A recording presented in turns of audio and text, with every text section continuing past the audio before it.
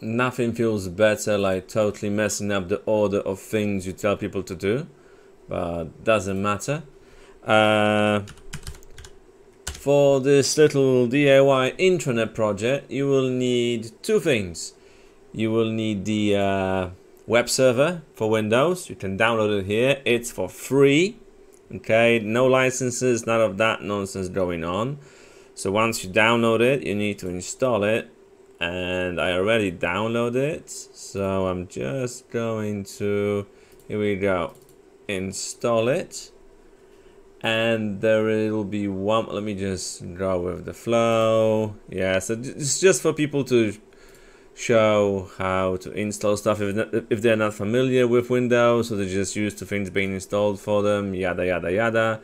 So it's super easy. You just follow the steps whenever it decides to, yeah, here we go, show up on the screen.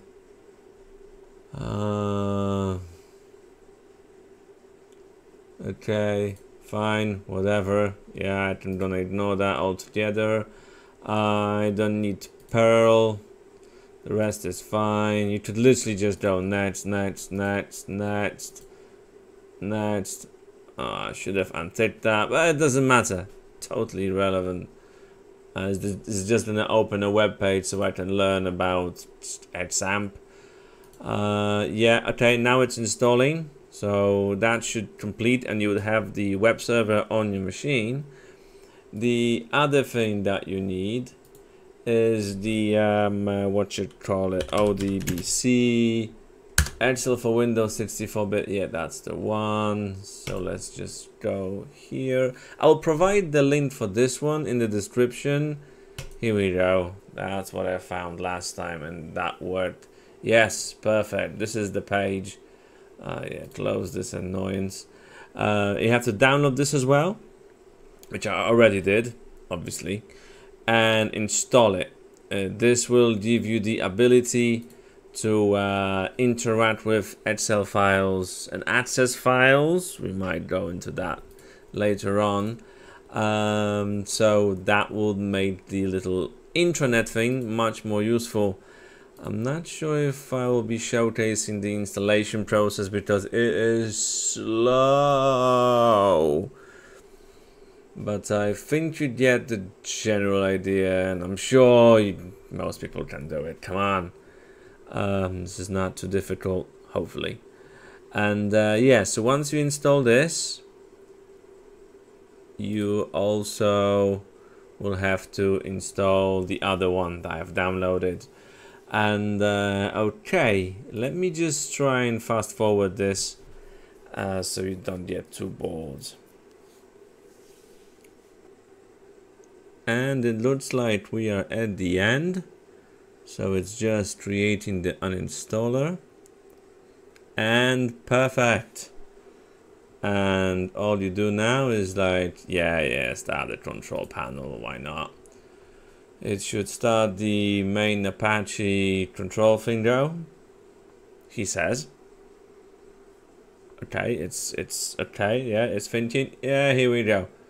Okay, perfect. So if you press the start button, it's gonna start it. Yep, perfecto. And that's really it. Your files, so you know, this PC, your files are stored in the default location. If I can double click, see XAMPP HT docs. This is what you'll be dropping. Delete all of these. Just literally, I'll do it now. Delete them. You will not need them, and you'll be dropping the intranet files here, and then putting in the local host in the browse bar, URL bar, whatever it's called. Okay, so that is done. The second thing you need to install is the Access database engine, which we'll do now as well. Yeah, click on the yes. It's gonna do some magic.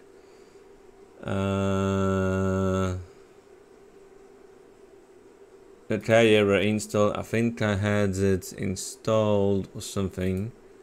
Doesn't matter, just go with the flow. It'll probably just tell you that it just needs installing.